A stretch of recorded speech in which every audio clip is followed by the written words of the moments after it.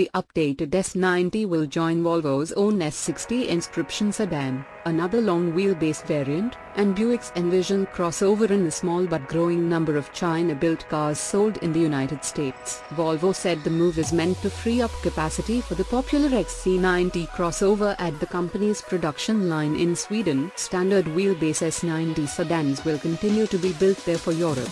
The S90's V90 wagon counterpart, sold in the United States in cross-country and special-order-only V90 forms, also will continue to be built in Sweden, though the S90's wheelbase stretch is a fairly significant 4.7 inches. It really doesn't upset the car's nice proportions. Volvo says the entirety of the stretch is behind the B-pillar, so it directly benefits rear seat passengers, who gain 4.5 inches of legroom. The S90 also offers new rear seat luxury options including massaging seats, power window shades, and a revised center armrest. The T8 twin-engine model's plug-in hybrid powertrain is identical to that found in the XC90's hybrid variant. It mates the T6's turbocharged and supercharged 2.0-liter four-cylinder with two electric motors for a combined 400 horsepower. Other minor updates include an updated sensors infotainment system along with some revisions to a few of the car's active safety technologies. Buyers will pay $1,150 more for the stretched S90. The base front-wheel drive T5 model starts